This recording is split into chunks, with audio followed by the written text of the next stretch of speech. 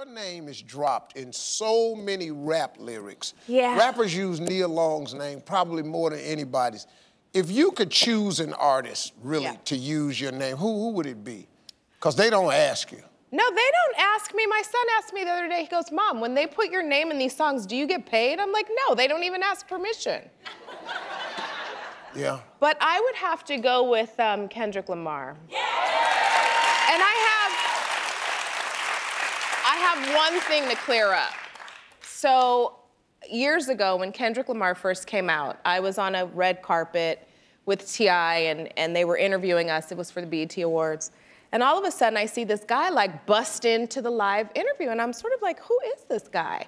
So it went viral, and people were like, oh my gosh, Nia Long gave Kendrick Lamar shade. And I'm like, no, I really didn't know who he was at that point. Right, right. And the second thing is when a girl is on a red carpet in a gold beaded dress. Come on.